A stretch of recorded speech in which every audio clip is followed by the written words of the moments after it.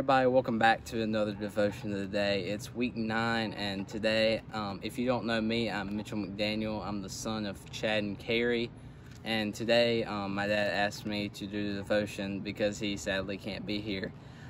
Today we were talking about the woman at the well. So if you didn't get to join us last night on our Zoom call, we sadly missed you, and hope that you can join us next week.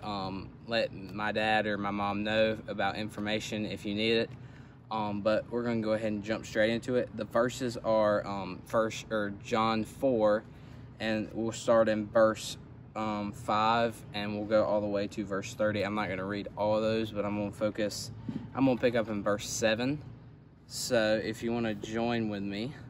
When a Samaritan woman came to draw water, Jesus said to her, "Will you give me a drink?" His disciples had gone into the town to buy food. The Samaritan woman said to him, "You are a Jew, and I am a Samaritan woman. How can you ask me for a drink? For Jews do not associate with Samaritans." Jesus answered her, "If you knew the gift of God, and who it is that asks for a drink, you would have asked me, and he would have given you living water." "Sir," the woman said, "you have nothing to draw with, and the well is deep. Where can you get this living water? Are you greater than our father Jacob, who gave us the well and drank from it itself, as did all his sons and his livestock?" So the woman already, in verse 7 to 11 and 12, the woman was already testing Jesus. She was wary of what was going on with Jesus, and she was very confused as to why a Jew would even ask a Samaritan woman, and especially her, because she was an outcast.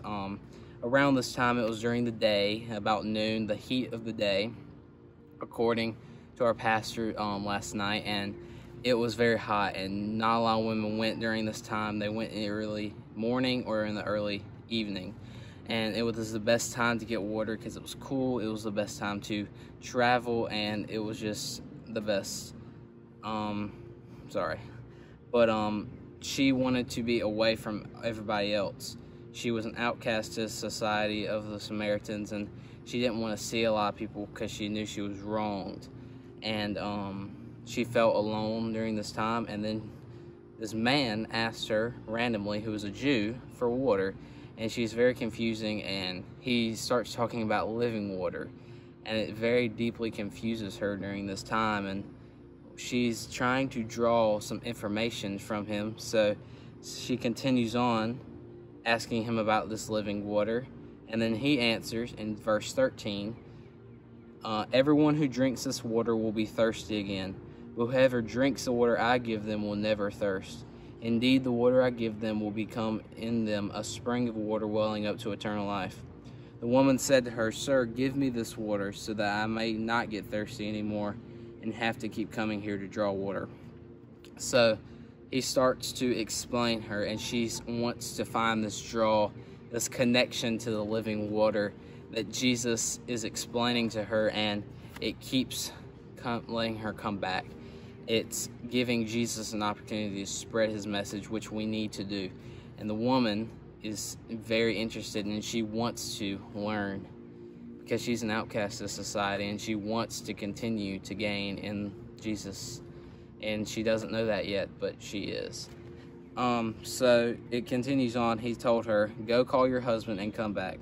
She said, "I have no husband." Jesus then said to her, "You are right when you say you have no husband. The fact is you've had 5 husbands, and the man you have now is not your husband. What you have just said is quite true." "Sir," the woman said, "I can see that you are a prophet. Our ancestors worshiped on this mountain, but you Jews claim that that place where we must worship is in Jerusalem." Jesus replied, "Woman, believe me, a time is coming when you will worship the Father neither on this mountain nor in Jerusalem."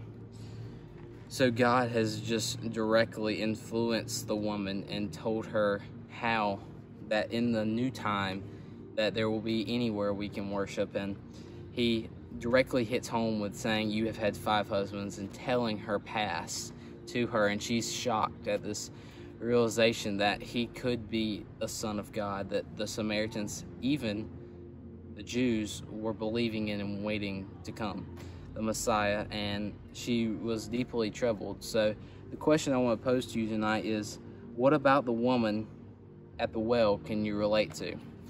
What can we relate to about this woman who we want to strive for Jesus, we want to continue to grow in his word, find the living water, and then he reveals our past, and we want to go forward, but sometimes we just back up. We just don't want to have anything to do with Jesus. We just want to throw him to the side. We just want to continue to do our evil ways and be sinful, but we can't. It's not how this works. And Jesus just wants to open his arms up to us and say, here's the living water, here's my truth, but here's your past. Will you trust me to get rid of that past and let it go and continue to walk with me? So that's the question I pose to you tonight as we go through this devotion. I'm going to pray for us real quick, and I just hope that this time will be something to you, and I'll talk to you after the prayer. Dear God, I just thank you for this time to bring a devotion upon your word, and that this word will affect many, many people. I pray that this time we will learn to use your living water, your word, to influence others to grow closer to you, to deeply grow closer. I pray over everyone who listens to this devotion that they will not hear my words, they will only hear yours. I pray that this time of quarantine and social distancing and all this madness in our world will just continue to grow our relationship with us and with you. I just pray over everything that you've done for us and everything that you continue to do for us. I pray this in your holy name. Amen. Thank you guys for joining me tonight. I hope that Chad will be with us tomorrow. Check out our devotions for the rest of the week, and I will see you guys soon. Peace.